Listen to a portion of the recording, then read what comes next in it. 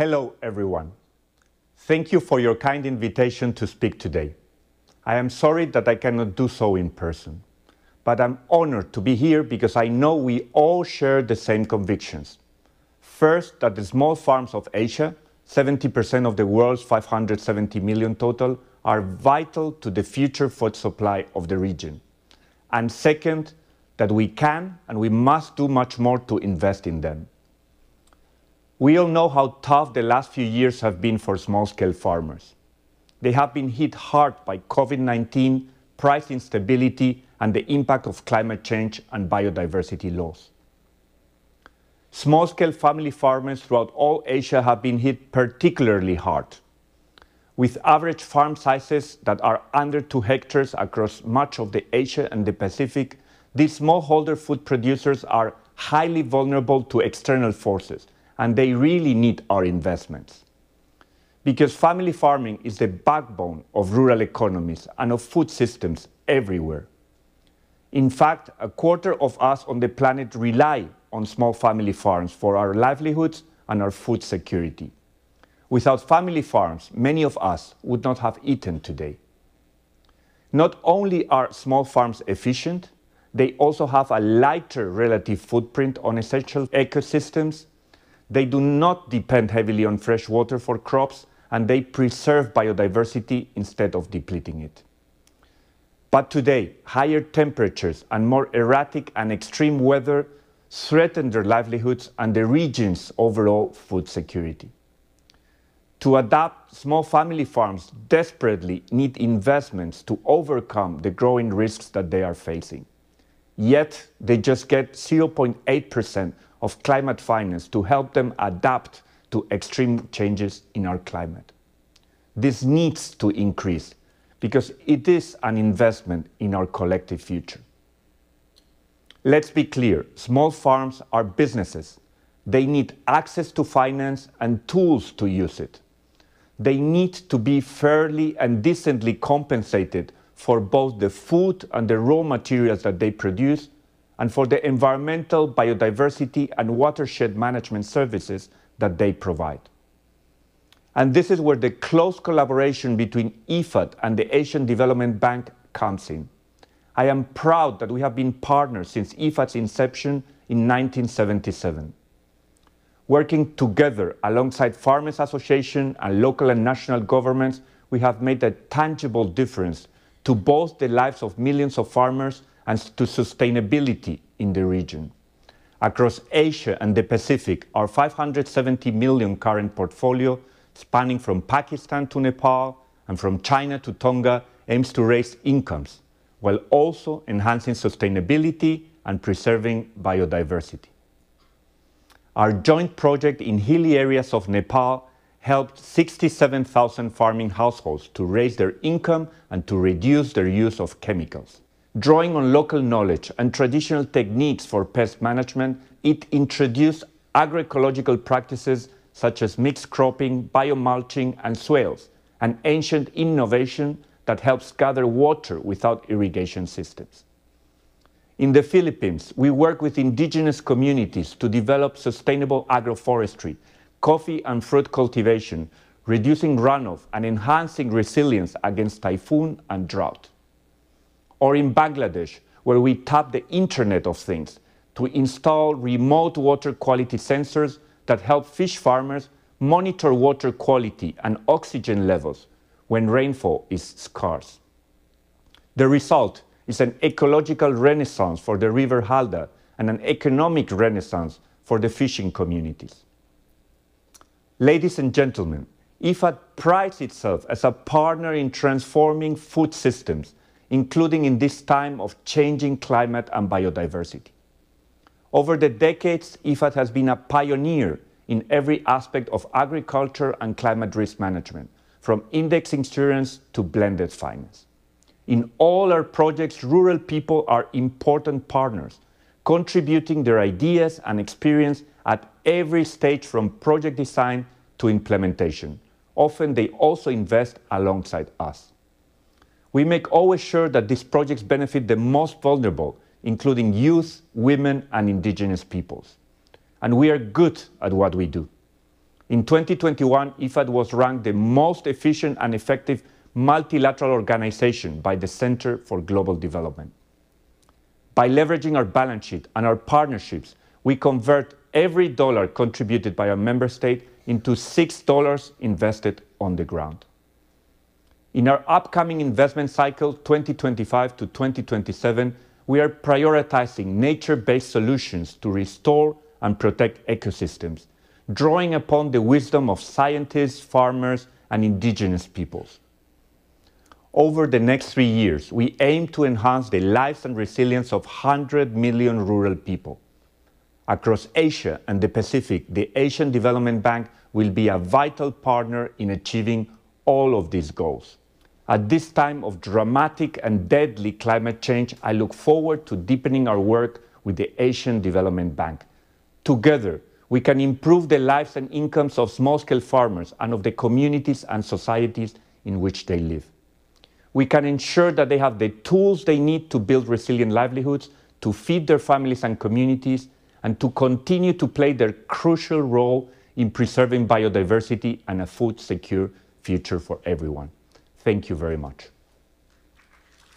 All right, well, thank you very much for that great introduction. And I do want to acknowledge the support from ADB for this work that we've done to try to look at key aspects. Let's see, is the thing working? Can you bring up my PowerPoint? Oh, there, okay. So we're trying to look at several aspects of long-term food security in Asia and with support from ADB. And let me just start by talking about some of the goals of Asian agriculture policy, which we all know is ending hunger, achieving food and nutrition security, while at the same time promoting sustainable, resource-conserving agriculture. But achieving these goals, of course, requires meeting key food system challenges.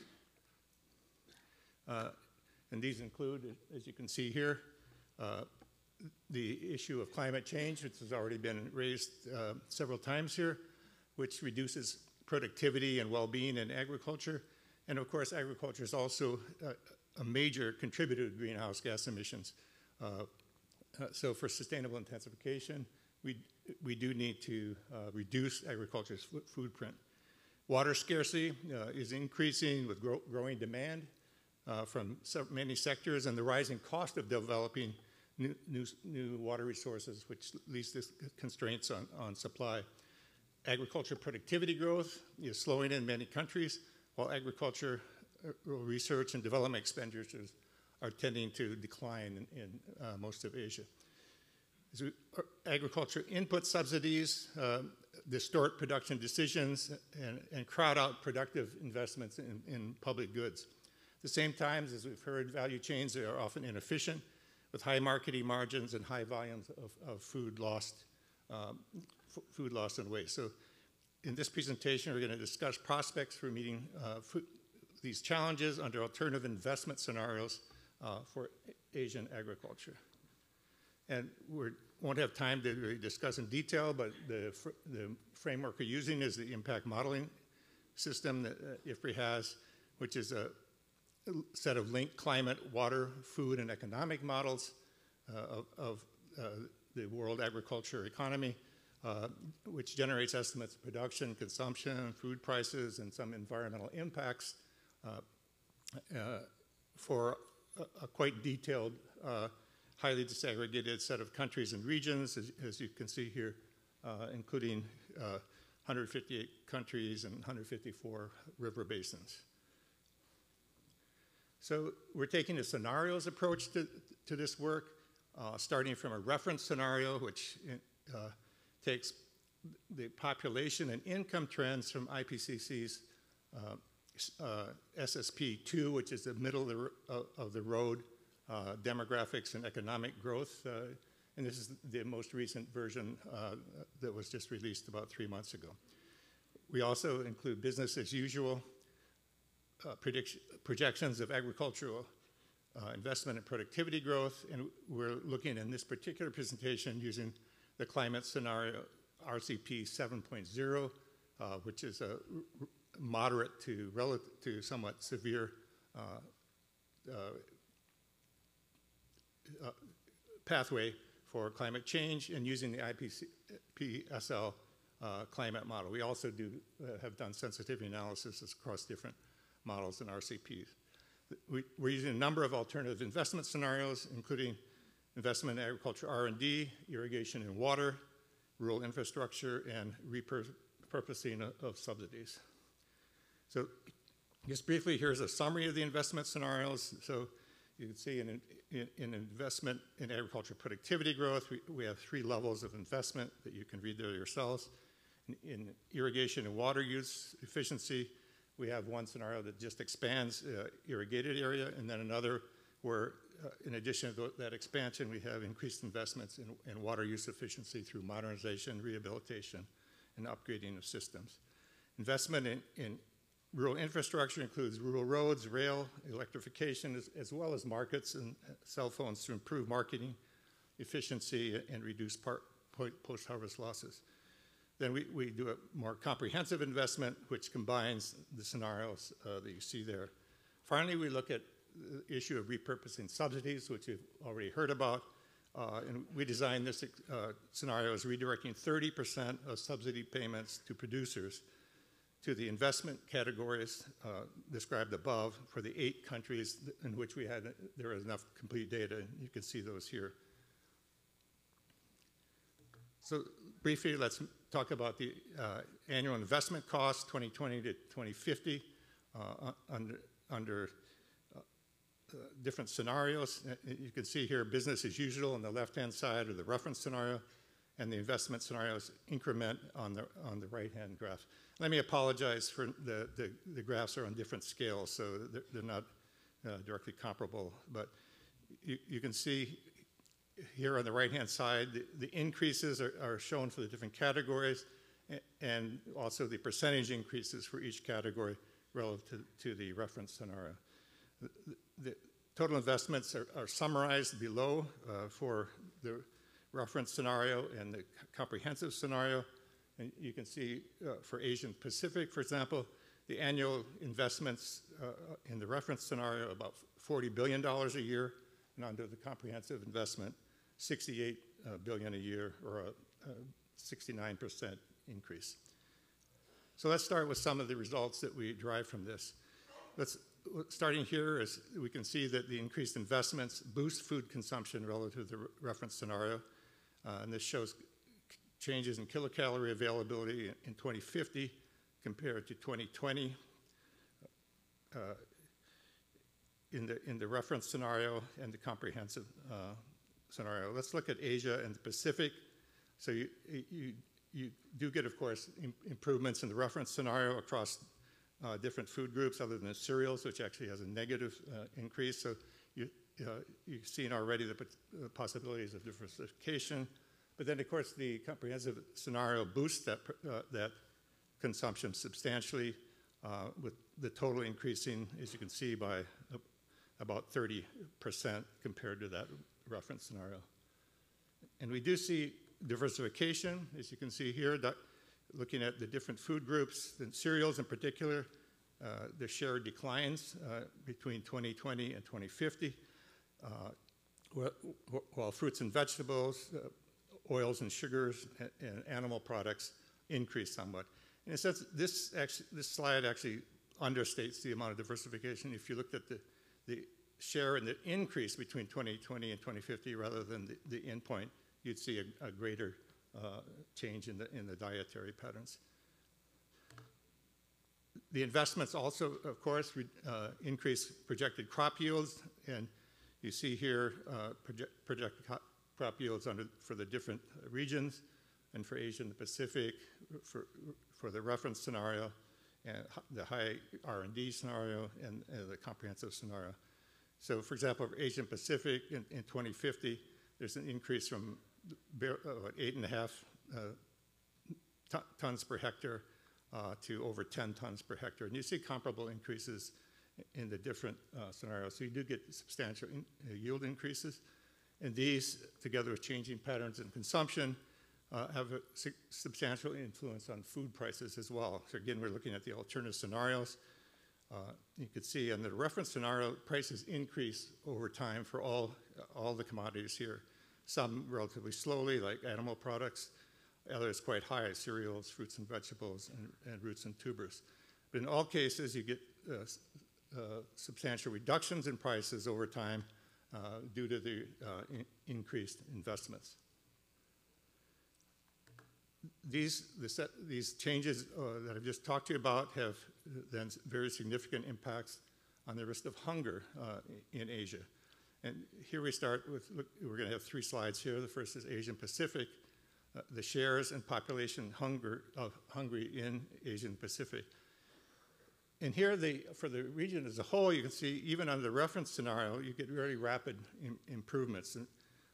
And even by 2030, you're actually coming close to meeting the SDG 2 goal of under 5% hunger by 2030.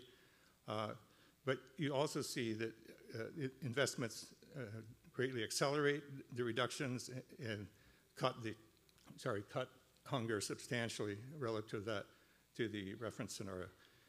And the other point to make here is that, in a sense, these scenarios are too optimistic because a huge amount of this change is due to success in China and also to Southeast Asia, whereas other regions aren't necessarily faring as well.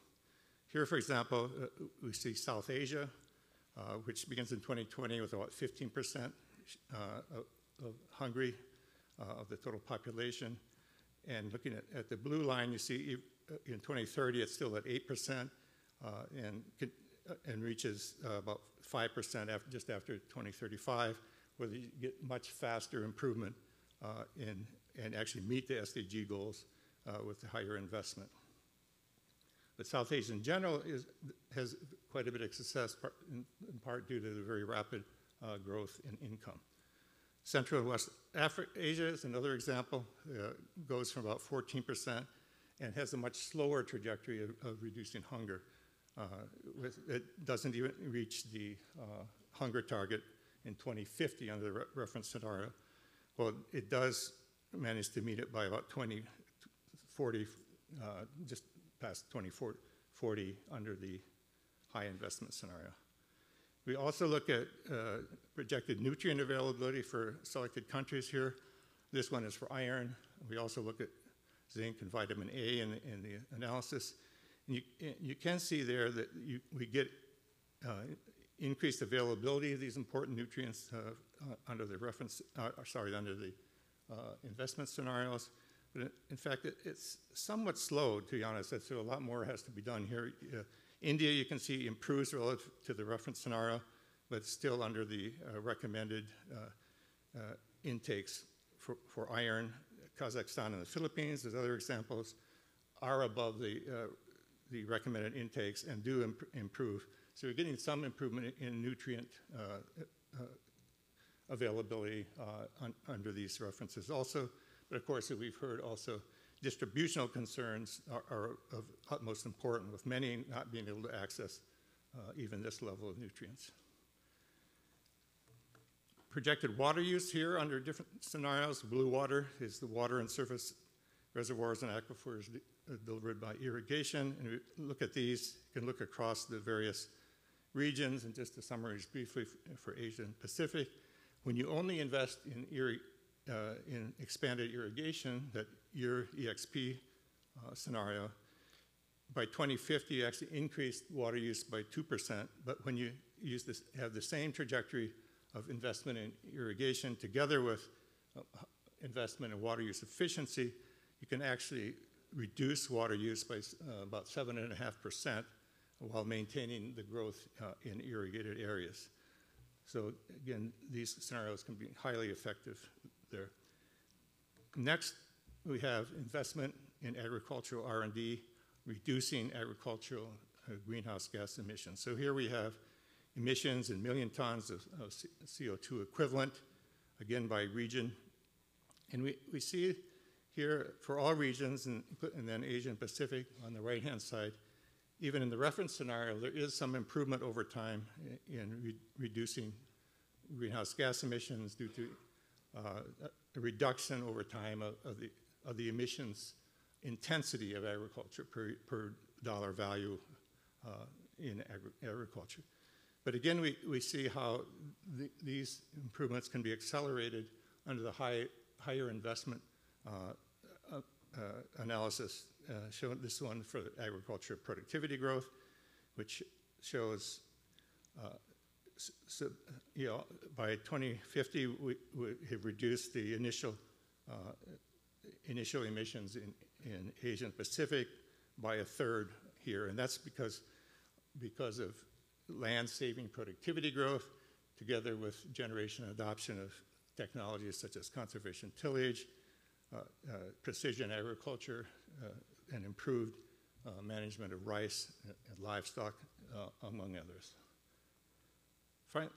The final scenario that we'll look at really quickly is just a quick summary of the investments in the rural infrastructure investments.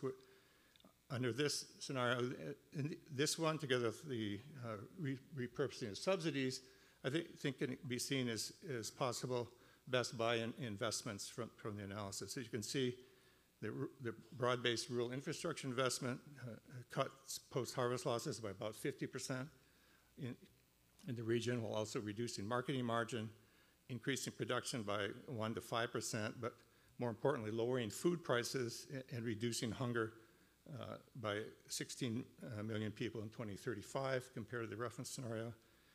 The repurposing of agriculture sector government subsidies in just these 8 countries that we show is also very powerful. And remember, that's only 30% of the subsidies. So for these, this repurposing benefits not just those countries, but the entire ADB region, increasing ag output by 17% and reducing hunger by 51 million people, or 30% in 2035. So that's illustrated the power of reallocating those subsidies into productive investments. Just a few conclusions then. As we saw here, increased investments in agricultural productivity, irrigation, and water use efficiency are highly effective, and there I list the ways there. But of course, what we saw is not good enough. So beyond these investments, you need investments in health, nutrition, clean water and sanitation, and education to further reduce hunger and child malnutrition and improve sustainability. In addition, there's always going to be some vulnerable people who aren't reached through these kinds of investments. So here you need income transfers and safety nets that can help them through short-term stresses or disasters and improve their nutrition and health over time. In addition, the impact of these investments would be further increased by improvements in the enabling environment for sustainable intensification, including extension innovation systems to enhance uptake of technology, gender-responsive policies and investments to increase women's access to land, finance, natural resources, and information, and design of greenhouse gas emissions reduction policies, including how to manage carbon payments in this system. Finally, is increasing access to farmer and sectoral finance to support private investment as well as public investment. But we can see here that a well-targeted portfolio of investments and policy reforms can meet the goals of Asian agriculture policy, even in the face of these significant food system challenges. Finally, I was asked to provide some key questions for discussion coming out of this work. I mean, one that we didn't address directly is that there are tendencies showing that rural-urban migration and as well as innovations in crop breeding systems, farming systems, and digital technologies are improving economies of scale in agriculture in Asia, which is leading to some pressure to consolidate land ownership or operational sizes of farms. So the question is, how can growth and the welfare of small farmers be balanced in such a transition? Next is, how can agriculture, health, and nutrition policies be integrated for maximum impact, getting out of the silos of these different policies? Another question then is, should investments be allocated specifically to different crops to further encourage diet diversification, moving investment, for example, from cereals to fruits and vegetables? And finally, how can policymakers address the big political economy challenge of repurposing agriculture subsidies? Thank you.